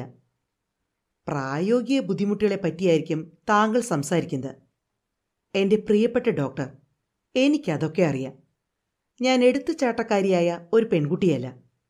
പണത്തിൻ്റെ വില ശരിക്കും പഠിച്ചെറിഞ്ഞ ഒരു വാശിക്കാരിയാണ് ഞാൻ. എന്നെ വിവാഹം കഴിച്ചിരുന്നെങ്കിൽ താങ്കൾ അത് മനസ്സിലാക്കിയേനെ. സ്വന്തം തീരുമാനം നിങ്ങൾ പുനർപരിശോധിക്കുമെന്ന് ഞാൻ കരുതട്ടെ. എനിക്കത് സാധ്യമല്ല. അയാൾ ദീർഘനിശ്വാസം വിട്ടു. എന്നാൽ മറ്റൊരു നിർദ്ദേശം ഉന്നയിക്കട്ടെ. വെയിൽസിൽ താമസിക്കുന്ന എൻ്റെ ചെറിയമ്മയ്ക്ക് സഹായമായി ഒരു ചെറുപ്പക്കാരിയെ കിട്ടിയാൽ കൊള്ളാം. അത് സ്വീകരിക്കുന്നു? വേണ്ട ഡോക്ടർ, ഞാൻ ലണ്ടനിലേക്ക് പോവുകയാണ്. ലോകത്തിലെവിടെയെങ്കിലും കാര്യങ്ങൾ സംഭവിക്കുന്നുണ്ടെങ്കിൽ അത് ലണ്ടനിലായിരിക്കും. ഞാൻ എൻ്റെ കണ്ണുകൾ തുറന്നു പിടിച്ചുകൊണ്ടേയിരിക്കും. എന്തെങ്കിലും സംഭവിക്കും. ഇനി നിങ്ങൾ എന്നെപ്പറ്റി ചൈനയിൽ നിന്നോ ടിംബക്ടുവിൽ നിന്നോ ആയിരിക്കും കേൾക്കുന്നത്. പിതാവിൻ്റെ ലണ്ടനിലെ വക്കീലായിരുന്ന മിസ്റ്റർ ഫ്ലെമിംഗ് ആയിരുന്നു എൻ്റെ അടുത്ത സന്ദർശകൻ. അദ്ദേഹം പട്ടണത്തിൽ നിന്നും എന്നെ കാണാൻ വേണ്ടി മാത്രം വന്നെത്തിയതായിരുന്നു. ഒരു പ്രസിദ്ധ നരവംശ ശാസ്ത്രജ്ഞനായിരുന്ന അദ്ദേഹം എൻ്റെ പിതാവിൻ്റെ ആരാധകനായിരുന്നു. നീണ്ടും മെലിഞ്ഞ് നരച്ചൊരു മനുഷ്യൻ. ഞാൻ മുറിയിലേക്ക് കടന്നപ്പോൾ അദ്ദേഹം എഴുന്നേറ്റ് എന്നെ സ്വീകരിച്ചു. എൻ്റെ 2 കൈകളും തൻ്റെ കരത്തിലൊതുക്കിക്കൊണ്ട് അദ്ദേഹം അവയെ തലോടി. എൻ്റെ പാവം കുഞ്ഞി, എൻ്റെ സാധുകുട്ടി. മനഃപൂർവമായ അഭിനയം കൂടാതെ തന്നെ ഞാൻ ബന്ധുക്കൾ നഷ്ടപ്പെട്ട ഒരു അനാഥയുടെ സമ്പ്രദായങ്ങൾ സ്വീകരിച്ചു തുടങ്ങി. അദ്ദേഹം എന്നെ അത്തരമൊരു അവസ്ഥയിലേക്കാണ് ആകർഷിച്ചത്. ദയാലുവും ഉദാരമനസ്കനുമായിരുന്ന അദ്ദേഹം എന്നെ സഹതാപശൂന്യമായ ലോകത്തെ ഒറ്റയ്ക്ക് നേരിടാൻ നിർബന്ധിതയായി തീർന്ന മന്ദബുദ്ധിയായ ഒരു പെൺകുട്ടിയായി കരുതിയിരിക്കണം. യാഥാർത്ഥ്യം അദ്ദേഹത്തെ ബോധ്യപ്പെടുത്താൻ സാധ്യമല്ലെന്ന് ഞാൻ നേരത്തെ തന്നെ മനസ്സിലാക്കിയിരുന്നു. അങ്ങനെ ശ്രമിക്കാതിരുന്നത് നന്നായെന്ന് ഇപ്പോൾ തോന്നുന്നു. എൻ്റെ പ്രിയപ്പെട്ട കുഞ്ഞെ, ഞാൻ ചില കാര്യങ്ങൾ വിശദീകരിക്കുന്നത് ശ്രദ്ധിച്ച് മനസ്സിലാക്കാൻ നിനക്ക് കഴിയുമോ? തീർച്ചയായും കഴിയും. നിന്റെ പിതാവ് മഹാനായ മനുഷ്യനായിരുന്നു. ഭാവി തലമുറ അദ്ദേഹത്തെ പുകഴ്ത്തും. എന്നാൽ അദ്ദേഹം നല്ലൊരു ബിസിനസ്സുകാരനല്ല. അക്കാര്യം എനിക്കും അറിയാമായിരുന്നു. ഒരുപക്ഷെ ആ വക്കീൽ മനസ്സിലാക്കിയതിലും കൂടുതലായി എനിക്കത് ബോധ്യമായിരുന്നു. എന്നാൽ ഞാനതൊന്നും പറഞ്ഞില്ല. ഈ കാര്യങ്ങളൊന്നും നിനക്ക് വേണ്ട പോലെ മനസ്സിലാകുമെന്ന് എനിക്ക് തോന്നുന്നില്ല. എങ്കിലും ഞാൻ ശ്രമിക്കാം. അദ്ദേഹം അനാവശ്യമായി നീട്ടി വിശദീകരിച്ചു. ആ സംസാരത്തിൻ്റെ സാരം എനിക്ക് ജീവിതത്തിൽ നേരിടാനുള്ള സമ്പത്ത് 87 പവൻ 17 ഷില്ലിംഗ് 4 പെൻസ് മാത്രമാണ് എന്നതായിരുന്നു. അത് തീരെ അപര്യാപ്തമായ തുകയാണെന്ന് എനിക്ക് മനസ്സിലായി. ഇനി എന്താണ് പറയാൻ പോകുന്നതെന്ന് ഞാൻ ഭയന്ന് കാത്തിരുന്നു. മിസ്റ്റർ ഫ്ലെമിങ്ങിന് സ്കോട്ട്ലൻഡിൽ ഒരു ചെറുപ്പക്കാരിയായി തോഴിയെ ആവശ്യമുള്ള വല്ല ചെറിയമയും ഉണ്ടായിരിക്കാമെന്ന് ഞാൻ ഭയന്നു. പക്ഷേ അദ്ദേഹത്തിന് അത്തരം ബന്ധുക്കളില്ലായിരുന്നു. പ്രശ്നം നിങ്ങളുടെ ഭാവിയാണ്. അദ്ദേഹം തുടർന്നു. നിങ്ങൾക്ക് ബന്ധുക്കളാരുമില്ലെന്ന് ഞാൻ മനസ്സിലാക്കുന്നു. അതെ, ഞാൻ ലോകത്തിൽ ഏകാകിനിയാണ്. ഞാൻ പറഞ്ഞു. നിങ്ങൾക്ക് സ്നേഹിതരുണ്ടോ? എല്ലാവരും എന്നോട് വളരെ കരുണയോടെയാണ് പെരുമാറിയത്. ഞാൻ നന്ദിയോടെ സംസാരിച്ചു. ഇത്ര പ്രായം കുറഞ്ഞ മനോഹരിയായൊരു പെൺകുട്ടിയോട് ആരും തന്നെ കരുണ കാണിക്കില്ല എന്നായിരുന്നു മിസ്റ്റർ ഫ്ലെമിങ്ങിൻ്റെ സൗമ്യമായ പ്രതികരണം. നമുക്ക് എന്തു ചെയ്യാൻ കഴിയുമെന്ന് ശ്രമിച്ചു നോക്കാം. കുറേ കാലം ഞങ്ങളുടെ കൂടെ വന്ന് താമസിച്ചാലോ? അങ്ങനൊരവസരം വന്നപ്പോൾ ഞാൻ മനസ്സുകൊണ്ട് കുതിച്ചു ചാടി. ലണ്ടൻ, സംഗതികൾ സംഭവിക്കുന്ന സ്ഥലം. സർ, താങ്കൾ വളരെ കാരുണ്യവാനാണ്. എന്നാൽ ഞാൻ അങ്ങനെ അങ്ങോട്ട് വരണമോ? ഞാൻ സ്വയം ജോലി ചെയ്ത് ജീവിക്കേണ്ടവളല്ലേ? അതെ അതെ, എനിക്ക് മനസ്സിലായി. പറ്റിയതെന്തെങ്കിലും നമുക്ക് കണ്ടെത്താം. മിസ്റ്റർ ഫ്ലെമിങ്ങിൻ്റെ പറ്റിയ ജോലിയും എൻ്റെ അഭിപ്രായങ്ങളും തമ്മിൽ പൊരുത്തപ്പെടുകയില്ലെന്ന് ജന്മവാസന കൊണ്ട് എനിക്ക് തോന്നി. പക്ഷേ എൻ്റെ അഭിപ്രായങ്ങൾ പ്രകടിപ്പിക്കാൻ പറ്റിയ സന്ദർഭം അതല്ലെന്ന് ഞാൻ മനസ്സിലാക്കി. അപ്പോൾ അതങ്ങനെ ഉറപ്പിക്കട്ടെ. ഞാൻ തിരിച്ചു പോകുമ്പോൾ ഇന്ന് തന്നെ എൻ്റെ കൂടെ പോരുകയല്ലേ? അങ്ങേക്ക് നന്ദി. എന്നാൽ അങ്ങയുടെ ഭാര്യ? എൻ്റെ ഭാര്യയ്ക്ക് നിന്നെ സ്വാഗതം ചെയ്യാൻ വളരെ സന്തോഷമായിരിക്കും. ഭർത്താക്കന്മാർ തങ്ങളുടെ ഭാര്യമാരുടെ മനസ്ഥിതിയെപ്പറ്റി വേണ്ടത്ര ബോധവാന്മാരാണെന്ന് ഞാൻ വിശ്വസിക്കുന്നില്ല. എനിക്കൊരു ഭർത്താവുണ്ടായിരുന്നെങ്കിൽ അദ്ദേഹം എന്നോട് ആലോചിക്കാതെ ഒരനാഥ പെൺകുട്ടിയെ വീട്ടിൽ കൊണ്ടുവരുന്നത് ഞാൻ ഇഷ്ടപ്പെടില്ലായിരുന്നു. നമുക്ക് തീവണ്ടി ഓഫീസിൽ നിന്ന് അവൾക്കൊരു ടെലഗ്രാം അയക്കാം, ആ വക്കീൽ തുടർന്നു പറഞ്ഞു. എൻ്റെ ആകെ സമ്പത്തായുള്ള സാധനങ്ങൾ പെട്ടെന്ന് പാക്ക് ചെയ്യപ്പെട്ടു. എൻ്റെ തൊപ്പി ധരിക്കുന്നതിന് മുമ്പ് ഞാൻ അതേപ്പറ്റി സ്വല്പം ഗാഢമായി ചിന്തിച്ചു. ഒരു വീട്ടുവേലക്കാരി ധരിക്കേണ്ട തൊപ്പിയായിരുന്നു അത്. ഞാനതിൽ കുറേ പരിഷ്കാരങ്ങൾ വരുത്തി അതിനെ കുറേ കൂടി മോശമാക്കി തീർത്തിരുന്നു. ആ തൊപ്പി ധരിച്ചു കഴിയുമ്പോൾ ഞാൻ ഒരനാഥയുടെ ശരിക്കുള്ള വേഷത്തിലായിരിക്കും. ആ വക്കീലിൻ്റെ ഭാര്യയുടെ സ്വീകരണത്തെപ്പറ്റി എനിക്കല്പം ആശങ്കയുണ്ടായിരുന്നു. എന്നാൽ എൻ്റെ വേഷം കാണുമ്പോൾ അവർ സ്വയം ശാന്തയാകും എന്ന് ഞാൻ ആശിച്ചു. മിസ്റ്റർ ഫ്ലെമിങ്ങിന് അത്ര ധൈര്യമില്ലായിരുന്നു. കെൻസിംഗ്ടൺ സ്ക്വയറിലുള്ള ഒരു ഉയർന്ന കെട്ടിടത്തിൻ്റെ ഗോവണിപ്പടികൾ കയറിയപ്പോൾ എനിക്കത് ബോധ്യമായി. മിസ്സിസ് ഫ്ലെമിങ് എന്നെ സസന്തോഷം സ്വാഗതം ചെയ്തു. അവർ തടിച്ച് ശാന്തയായ ഒരു സ്ത്രീയായിരുന്നു. നല്ല ഭാര്യയും നല്ല അമ്മയും എന്ന തരത്തിൽപ്പെടുത്താം. അവർ എന്നെ എൻ്റെ കിടപ്പുമുറിയിലേക്ക് കൊണ്ടുപോയാക്കി. വേണ്ടതെല്ലാം കൈവശമില്ലേ എന്ന് ചോദിച്ചു. 1/4 മണിക്കൂറിനുള്ളിൽ ചായ തയ്യാറാകുമെന്നറിയിച്ചുകൊണ്ട് അവർ പുറത്തേക്ക് പോയി. താഴത്തെ നിലയിൽ നിന്ന് അവർ ശബ്ദമുയർത്തി സംസാരിക്കുന്നത് ഞാൻ കേട്ടു. കൊള്ളാം ഹെൻറി, എന്താണിതൊക്കെ? ബാക്കി ഒന്നും ഞാൻ കേട്ടില്ല എങ്കിലും ആ സ്വരത്തിലെ കാഠിന്യം വളരെ വ്യക്തമായിരുന്നു. കുറെ കഴിഞ്ഞപ്പോൾ മറ്റൊരു വാക്യം അല്പം കൂടി രൂക്ഷമായ സ്വരത്തിൽ എനിക്ക് കേൾക്കാൻ കഴിഞ്ഞു. നിങ്ങളുടെ അഭിപ്രായത്തോട് ഞാൻ പൂർണ്ണമായി യോജിക്കുന്നു. അവൾ കണ്ടാൽ കൊള്ളാവുന്നൊരു കുട്ടിയാണ്. ജീവിതം വാസ്തവത്തിൽ എത്രയോ കഠിനമാണ്. നിങ്ങൾ സുന്ദരിയാണെങ്കിൽ സ്ത്രീകൾ നിങ്ങളോട് നന്നായി പെരുമാറില്ല. നിങ്ങൾ സുന്ദരിയല്ലെങ്കിൽ പുരുഷന്മാർ നിങ്ങളോട് നന്നായി പെരുമാറില്ല. ഒരു ദീർഘനിശ്വാസം വിട്ടുകൊണ്ട് ഞാൻ എൻ്റെ തലമുടിയിൽ ചില പരിഷ്കാരങ്ങൾ വരുത്താൻ ശ്രമിച്ചു. എനിക്ക് ധാരാളം തലമുടിയുണ്ട്. കറുത്തിരട്ട മുടിയാണത്. കരുണയില്ലാത്ത കരം കൊണ്ട് ഞാൻ ആ തലമുടിയെല്ലാം വലിച്ച് മുകളിലേക്ക് കൂമ്പാരമാക്കി.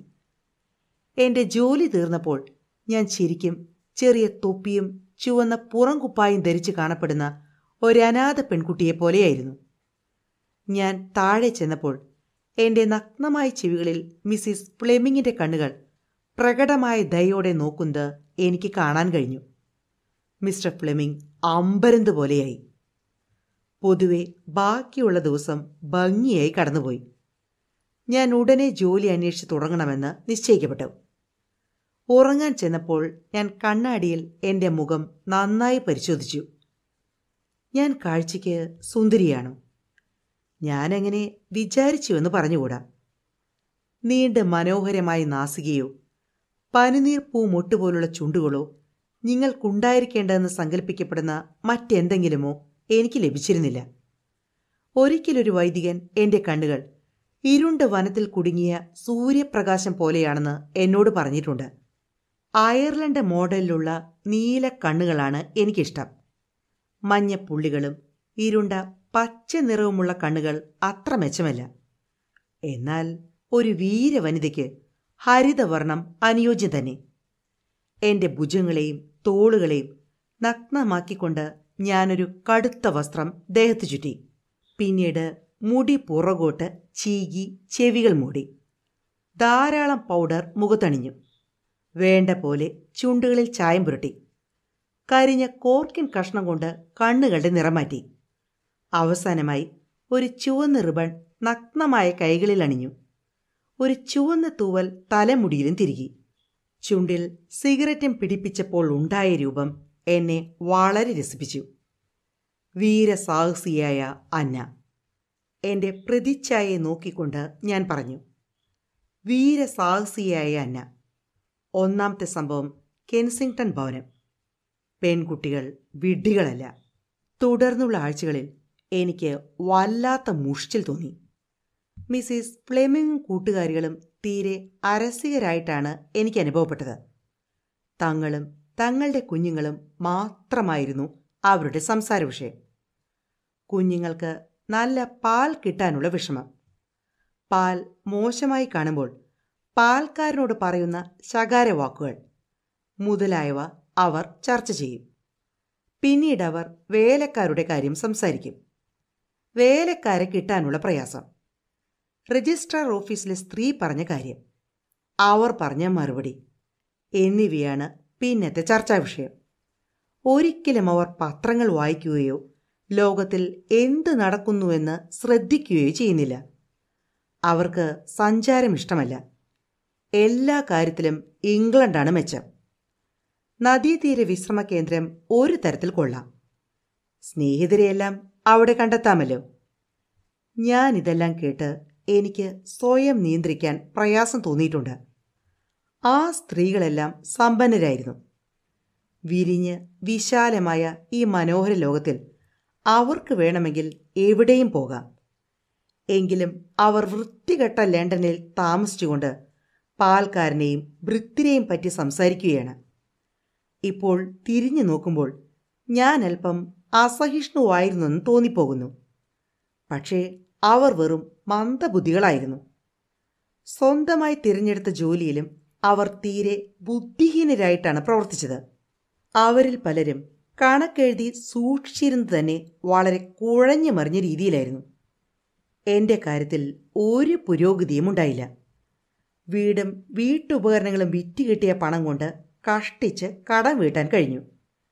ഇതുവരെയും എനിക്കൊരു ജോലി കണ്ടെത്താൻ കഴിഞ്ഞില്ല. ഒരു ജോലിക്കും ഞാൻ അത്ര കാര്യമായി ആഗ്രഹിച്ചില്ല.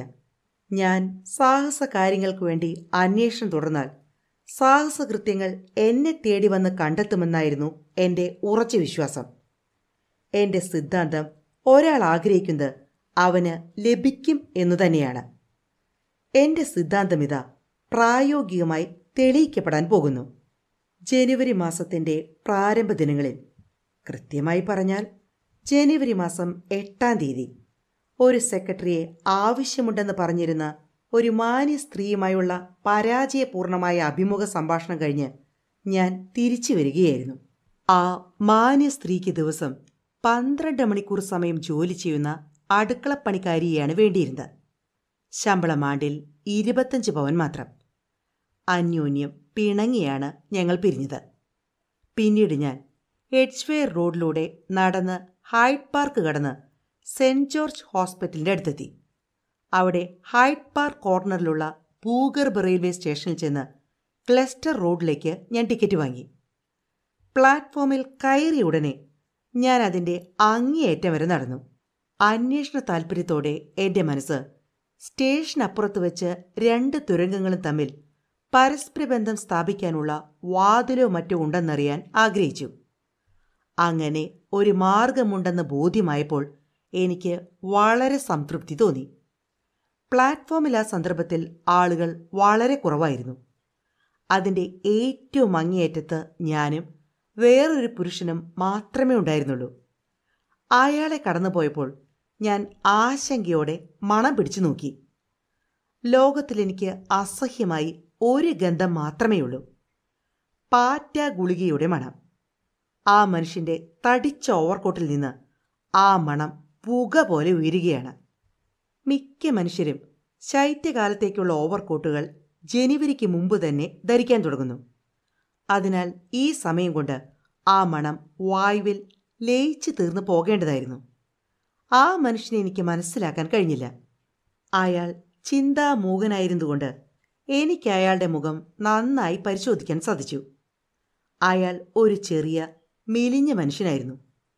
തവിട്ട് നിറമുള്ള മുഖം, ഇളം നീല നിറമുള്ള കണ്ണുകൾ, ചെറിയ കറുത്ത താടിമീശ. അയാൾ വിദേശത്തു നിന്ന് വന്നതാണെന്ന് ഞാൻ അനുമാനിച്ചു. അതുകൊണ്ടാണ് ഓവർകോട്ടിന് ആ മണമുള്ളത്. ഇന്ത്യയിൽ നിന്ന് വന്നതാകാം. താടിമീശയുള്ളതുകൊണ്ട് ഒരു ഗവൺമെൻറ് ഉദ്യോഗസ്ഥനാണെന്ന് നിശ്ചയിക്കാം. ഒരുപക്ഷേ ഒരു തേയില കൃഷിക്കാരനായിരിക്കാം. ഈ സന്ദർഭത്തിൽ ആ മനുഷ്യൻ പിന്നോട്ട് പോകാൻ വേണ്ടിയാണെന്ന് തോന്നുന്നു. ഒന്ന് തിരിഞ്ഞു. അയാൾ എന്നെ ഒന്ന് നോക്കി. പിന്നീട് എൻ്റെ പിന്നിലുള്ള ആരെയോ അയാൾ കണ്ടെത്തി. പെട്ടെന്ന് അയാളുടെ മുഖഭാവം മാറി. ഉഗ്രമായ ഭയം കൊണ്ട് അയാളുടെ മുഖം വികൃതമായി തീർന്നു. ഏതോ അപകടത്തിൽ നിന്ന് അകലാൻ വേണ്ടി എന്ന പോലെ അയാൾ ഒരടി പിന്നോട്ട് വെച്ചു. താൻ പ്ലാറ്റ്ഫോമിൻ്റെ വിളിമ്പിൽ നിൽക്കുകയാണെന്ന കാര്യം മറന്നുകൊണ്ട് അയാൾ പിറകോട്ട് മറിഞ്ഞു വീണു. റെയിൽവേ പാളത്തിൽ നിന്ന് ഒരു ശബ്ദം, ഒരു മിന്നൽ. ഞാൻ ഭയന്ന് നിലവിളിച്ചു. ജനങ്ങൾ പാഞ്ഞെടുത്തു. പെട്ടെന്ന് 2 റെയിൽവേ ഉദ്യോഗസ്ഥന്മാർ സ്ഥലത്തെത്തി. നേതൃത്വം ഏറ്റെടുത്തു. ഏതോ ഭീകരമായ ആകർഷണ ശക്തി കൊണ്ട് വേരുറച്ചു പോയതുപോലെ ഞാൻ അവിടെ തന്നെ നിന്നു. പെട്ടെന്നുള്ള ഈ അപകടം കാരണം എൻ്റെ മനസ്സിൻ്റെ പകുതി ഭാഗം വിരണ്ടു പോയിരുന്നു. മനസ്സിൻ്റെ മറ്റൊരു ഭാഗം നിർവികാരമായി ആ മനുഷ്യനെ വൈദ്യുതി പ്രവഹിക്കുന്ന പാളത്തിൽ നിന്ന് നീക്കി പ്ലാറ്റ്ഫോമിലെത്തിക്കുന്നതൊക്കെ കണ്ടുകൊണ്ടിരുന്നു. ദയവായി ഞാൻ കടന്നു പോകട്ടെ, ഞാനൊരു ഡോക്ടറാണ്. തവിട്ട് നിറത്തിലുള്ള താടിമീശയോട് കൂടിയ നീണ്ട മനുഷ്യൻ എന്നെ കടന്ന് മുന്നോട്ട് ചെന്ന് നിശ്ചലമായ ആ ശരീരത്തിന് മീതെ കുനിഞ്ഞു. അയാൾ ആ ശരീരം പരിശോധിച്ചപ്പോൾ എവിടെയോ കൃത്രിമ ഭാവമുണ്ടെന്ന് എനിക്ക് സംശയം തോന്നി. ഇക്കാര്യം യഥാർത്ഥമല്ല. ഇത് കപട നാടകമായിരിക്കണം. അവസാനം ഡോക്ടർ നിവർന്നു നിന്ന് തലകുലുക്കി. അയാൾ മരിച്ചു കഴിഞ്ഞു. ഇനിയൊന്നും ചെയ്യാനില്ല. ഞങ്ങളെല്ലാവരും ചുറ്റും കൂടി നിൽക്കുകയായിരുന്നു.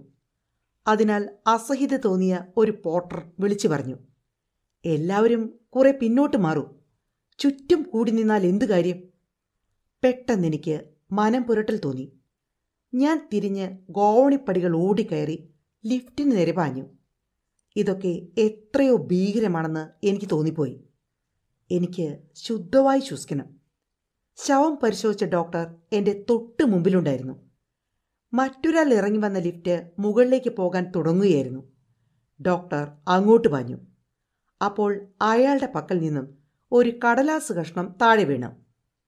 ഞാൻ ആ കടലാസ് കഷ്ണം എടുത്ത് അയാൾക്ക് കൊടുക്കാനായി പിന്നാലെ ഓടി. എന്നാൽ ലിഫ്റ്റിൻ്റെ വാതിലുകൾ എൻ്റെ മുഖത്തിന് നേരെ അടഞ്ഞു. കടലാസ് കഷ്ണവും കയ്യിൽ പിടിച്ചുകൊണ്ട് ഞാൻ അവിടെ നിന്നു. 2ാമത്തെ ലിഫ്റ്റ് വഴി ഞാൻ തെരുവീതിയിലെത്തിയപ്പോൾ ഡോക്ടറെ കാണാനില്ലായിരുന്നു. അയാൾക്ക് നഷ്ടപ്പെട്ടത് പ്രധാനപ്പെട്ടതൊന്നുമായിരിക്കില്ലെന്ന് ഞാൻ ആശിച്ചു. അപ്പോൾ ആദ്യമായി ഞാൻ ആ കടലാസ് ഒന്ന് പരിശോധിച്ചു. പെൻസിൽ കൊണ്ട് ചില അക്കങ്ങളും അക്ഷരങ്ങളും എഴുതിയിരിക്കുന്ന ഒരു കടലാസ് കഷ്ണം. 17 122 കിൽമോർഡൻ കൊട്ടാരം. മുഖവിലയ്ക്ക് ഇതിനൊരു യാതൊരു പ്രാധാന്യവും കൽപ്പിക്കാനില്ല. എങ്കിലും അതെറിഞ്ഞു കളയാൻ ഞാൻ മടിച്ചു. ആ കടലാസം പിടിച്ചുകൊണ്ട് നിന്നപ്പോൾ മനസ്സറിയാതെ എൻ്റെ നാസികയൊന്ന് ചുളിഞ്ഞു. പാറ്റ ഗുളികയുടെ രൂക്ഷമായ ഗന്ധം. രണ്ടും കൽപ്പിച്ചുകൊണ്ട് ആ കടലാസ് കഷ്ണം മൂക്കോട് ചേർത്ത് പിടിച്ചു. അതെ, പാറ്റ ഗുളികയുടെ ഗന്ധം കുമുകുമായെന്ന് ഉയരുന്നു. എന്നാൽ ഞാൻ ആ കടലാസ് ഭദ്രമായി മടക്കി എൻ്റെ ബാഗിൽ വെച്ചു. ഞാൻ പതുക്കെ വീട്ടിലേക്ക് നടന്നു. ധാരാളം ചിന്തിക്കുകയും ചെയ്തു. ഭൂഗർഭ റെയിൽപാതയിലുണ്ടായ ദാരുണമായ അപകടം നേരിട്ട് കണ്ടതുകൊണ്ട് എനിക്ക് ആകപ്പാടെ നല്ല സുഖമില്ലെന്നും അതിനാൽ മുറിയിൽ വിശ്രമിക്കാൻ പോവുകയാണെന്നും ഞാൻ മിസ്സിസ് ഫ്ലെമിങ്ങിനോട് പറഞ്ഞു. ഒരു കപ്പ് കാപ്പി കഴിക്കണമെന്ന് ദയാലുവായ ആ സ്ത്രീ നിർബന്ധിച്ചു. അത് കഴിഞ്ഞ് ഞാൻ മുറിയിൽ തിരിച്ചെത്തിയപ്പോൾ വഴിമധ്യേ തീരുമാനിച്ചിരുന്ന ഒരു പദ്ധതി നടപ്പാക്കാൻ ആരംഭിച്ചു. ആ ഡോക്ടർ ആ ശവം പരിശോധിച്ചപ്പോൾ എനിക്ക് തോന്നിയ ശക്തമായ അവാസ്തവികതാബോധത്തിൻ്റെ കാരണം കണ്ടെത്തണം. ആദ്യമായി ഞാൻ നിലത്ത് ആ ശവത്തിൻ്റെ കിടപ്പ് പോലെ കിടന്നു. പിന്നീട് ഞാൻ എനിക്ക് പകരം ആ സ്ഥാനത്ത് ഒരു തലയിണ വെച്ചുകൊണ്ട് ആ ഡോക്ടർ ചെയ്ത എല്ലാ പ്രവൃത്തികളും എൻ്റെ ഓർമ്മയിൽ നിന്ന് ആവർത്തിക്കാൻ തുടങ്ങി. ഞാൻ പൂർത്തിയാക്കിയപ്പോൾ ആഗ്രഹിക്കുന്നത് എനിക്ക് കിട്ടിക്കഴിഞ്ഞിരുന്നു. നിലത്ത് കുത്തിയിരുന്നു കൊണ്ട് എതിരെയുള്ള ഭിത്തിയിൽ നോക്കി ഞാൻ നെറ്റിചുളിച്ചു. സായാഹ്ന പത്രങ്ങളിൽ ഭൂഗർഭ റെയിൽവേയിൽ വെച്ച് ഒരു മനുഷ്യൻ കൊല്ലപ്പെട്ട കാര്യം പ്രസിദ്ധീകരിച്ചിരുന്നു. അത് അപകടമാണോ ആത്മഹത്യയാണോ എന്നൊരു സംശയവും ഉന്നയിക്കപ്പെട്ടിരുന്നു. അതെൻ്റെ കർത്തവ്യം എന്താണെന്ന് വ്യക്തമാക്കി. എൻ്റെ കഥ കേട്ടപ്പോൾ മിസ്റ്റർ ഫ്ലെമിംഗ് എൻ്റെ അഭിപ്രായത്തെ പൂർണ്ണമായി അനുകൂലിച്ചു. അപമൃത്യു വിചാരണ അവസരത്തിൽ പോലീസ് നിന്റെ സാന്നിധ്യം തീർച്ചയായും ആവശ്യപ്പെടും. എന്താണ് സംഭവിച്ചതെന്ന് കാണാൻ അടുത്ത് മറ്റാരും ഇല്ലായിരുന്നല്ലോ. ആരും എൻ്റെ പിന്നാലെ വരുന്നുണ്ടെന്ന് എനിക്കൊരു തോന്നലുണ്ടായി. എന്നാൽ അവരും എന്നെപ്പോലെ അത്ര അടുത്തായിരിക്കില്ല. അപമൃത്യു വിചാരണ അവസരത്തിൽ മിസ്റ്റർ ഫ്ലെമിംഗ് ആണ് എന്നെ അങ്ങോട്ട് കൊണ്ടുപോയത്. അതെനിക്ക് വലിയ ക്ലേശകരമായിരിക്കുമെന്ന് അദ്ദേഹത്തിൻ്റെ അഭിപ്രായമുള്ളതുപോലെ തോന്നി. അതുകൊണ്ട് എൻ്റെ പൂർണ്ണമായ തൻ്റെ ഇടം ഞാൻ അദ്ദേഹത്തിൽ നിന്ന് മറയ്ക്കാൻ ശ്രമിച്ചു. മരിച്ച മനുഷ്യൻ്റെ പേര് LB കാർട്ടൺ എന്നാണെന്ന് പോലീസിന് മനസ്സിലായി. അയാളുടെ പോക്കറ്റിൽ കാണപ്പെട്ടത് ഒരു കടലാസ് തുണ്ട് മാത്രം. മാർലോയ്ക്കടുത്തുള്ള ഒരു ഭവനം ചെന്ന് കാണാൻ നിർദ്ദേശിച്ചുകൊണ്ട് ഒരു ഏജന്റ് എഴുതിയ കുറിപ്പായിരുന്നു അത്. ആ കടലാസിൽ LB കാർട്ടൺ, റസൽ ഹോട്ടൽ എന്നെഴുതിയിരുന്നു. തലേ ദിവസം വന്ന് ആ പേരിൽ മുറി വാടകയ്ക്കെടുത്ത മനുഷ്യൻ അയാൾ തന്നെയാണെന്ന് ഹോട്ടലിലെ ക്ലർക്ക് സാക്ഷ്യപ്പെടുത്തി. LB കാർട്ടൺ, കിംബർലി, തെക്കേ ആഫ്രിക്ക എന്നായിരുന്നു പൂർണ്ണമായി മേൽവിലാസം. കപ്പലിൽ നിന്ന് അയാൾ നേരിട്ട് ഹോട്ടലിലേക്കാണ് വന്നത്. അപകടം കണ്ട ഒരേ ഒരാൾ ഞാൻ മാത്രമായിരുന്നു. ഇതൊരു അപകടമാണെന്ന് നിങ്ങൾ വിചാരിക്കുന്നുണ്ടോ? എന്നോട് അന്വേഷണ ഉദ്യോഗസ്ഥൻ ചോദിച്ചു. അതേപ്പറ്റി എനിക്ക് തീർച്ചയുണ്ട്. അയാൾ എന്തോ കണ്ട് ഭയന്ന് താൻ എന്ത് ചെയ്യണമെന്ന് ഓർമ്മിക്കാതെ പിന്നോട്ട് നടന്നതാണ്. എന്താണ് അയാളെ ഭയപ്പെടുത്തിയത്? അതെനിക്ക് അറിഞ്ഞുകൂടാ. എന്തോ ഉണ്ടായിരുന്നു. അയാൾ ഭയം കൊണ്ട് ചൂളിപ്പോയിരുന്നു. ജൂറിമാരിൽ ഒരു തടിച്ച മനുഷ്യൻ ചില ആളുകൾക്ക് പൂച്ചകളെ വളരെ ഭയമാണെന്ന് അഭിപ്രായപ്പെട്ടു. അയാൾ ഒരു പക്ഷേ ഒരു പൂച്ചയെ കണ്ടിരിക്കാം. അയാളുടെ അഭിപ്രായം അത്ര ബുദ്ധിപൂർവമായ ഒന്നാണെന്ന് എനിക്ക് തോന്നിയില്ല. പക്ഷേ ജൂറിമാർക്ക് അത് ധാരാളം മതിയായിരുന്നു. ആത്മഹത്യയല്ല, അപകടമാണെന്ന് തെളിയിക്കാൻ സാധിച്ചതിൽ സന്തുഷ്ടരായ ജൂറിമാർ ഭവനങ്ങളിലേക്ക് തിരിച്ചെത്താൻ അക്ഷമരായിരുന്നു. ശവം ആദ്യം പരിശോധിച്ച ഡോക്ടർ ഇവിടെ വരാഞ്ഞത് വളരെ അസാധാരണം തന്നെ, അന്വേഷണ ഉദ്യോഗസ്ഥൻ പറഞ്ഞു. അയാളുടെ പേരും മേൽവിലാസവും അപ്പോൾ തന്നെ കുറിച്ചെടുക്കേണ്ടതായിരുന്നു. അങ്ങനെ ചെയ്യാതിരുന്നത് ഗൗരവമേറിയ കൃത്യവിലോപം തന്നെയാണ്. ഞാൻ സ്വയം ഒന്ന് പുഞ്ചിരിച്ചു. ഡോക്ടറെ സംബന്ധിച്ച് എനിക്ക് പ്രത്യേകമായ ഒരു സിദ്ധാന്തമുണ്ട്. അത് സംബന്ധിച്ച് സ്കോട്ട്ലൻഡ് യാർഡുകാരെ സമീപിക്കണമെന്ന് ഞാൻ നിശ്ചയിച്ചു. എന്നാൽ അടുത്ത പ്രഭാതം ഒരത്ഭുതത്തിന് വഴിതെളിച്ചു. ഫ്ലെമിങ്ങിൻ്റെ വീട്ടിൽ ഡെയിലി ബഡ്ജറ്റ് പത്രം വരുന്നുണ്ട്. ആ പത്രത്തിന് അതിൻ്റെ അഭിരുചിക്കിണങ്ങിയ ഒരു വിഷയം കിട്ടി: ഭൂഗർഭ റെയിൽവേ സംഭവത്തിൻ്റെ അനുബന്ധം. ഏകാന്ത ഭവനത്തിൽ വെച്ച് കൊല്ലപ്പെട്ട സുന്ദരി. ഞാൻ ആ തലക്കെട്ട് കൗതുകത്തോടെ വായിച്ചു. ഇന്നലെ മാർലോയ്ക്കടുത്തുള്ള മിൽ ഭവനത്തിൽ വെച്ച് പ്രക്ഷോഭജനകമായ ഒരു സംഗതി കണ്ടുപിടിക്കപ്പെട്ടു. ആ ഭവനം യൂസ്റ്റസ് പെഡ്ലർ MP വകയാണ്. സജ്ജീകരണമില്ലാതെ തന്നെ ആ ഭവനം വാടകയ്ക്ക് കൊടുക്കാൻ നിശ്ചയിക്കപ്പെട്ടിരുന്നു. ഭൂഗർഭ റെയിൽവേയിൽ വെച്ച് മരിച്ച മനുഷ്യന്റെ പോക്കറ്റിൽ ഈ ഭവനം സന്ദർശിക്കാനുള്ള നിർദ്ദേശമടങ്ങിയ കുറിപ്പുണ്ടായിരുന്നു. മിൽ ഭവനത്തിന്റെ മുകളിലത്തെ നിലയിലുള്ള ഒരു മുറിയിൽ ശ്വാസം മുട്ടിച്ച് കൊല്ലപ്പെട്ട സുന്ദരിയായൊരു യുവതിയുടെ മൃതദേഹം കണ്ടെത്തിയിരിക്കുന്നു. അവൾ വിദേശ വനിതയാണെന്ന് അനുമാനിക്കപ്പെടുന്നു. എന്നാൽ ഇതുവരെ ആരെന്ന് വ്യക്തമായിട്ടില്ല. പോലീസിന് ഏതോ തെളിവ് കിട്ടിയെന്ന് സംശയിക്കപ്പെടുന്നു. സർ യൂസ്റ്റസ് പെഡ്ലർ എന്ന മിൽ ഭവനത്തിന്റെ ഉടമസ്ഥൻ റിവോയറായിൽ ശൈത്യകാലം ചെലവഴിക്കുകയാണ്. ഇത്രയുമായിരുന്നു ആ പത്രവാർത്ത. Agatha ക്രിസ്റ്റിയുടെ the man in the brown suit എന്ന നോവലിന്റെ 1-ാം ഭാഗം എല്ലാ കൂട്ടുകാർക്കും ഇഷ്ടമായി എന്നു തന്നെ കരുതുന്നു. അടുത്ത തവണ ഞാൻ എത്തും വരെ എല്ലാ കൂട്ടുകാർക്കും നന്ദി, നമസ്കാരം.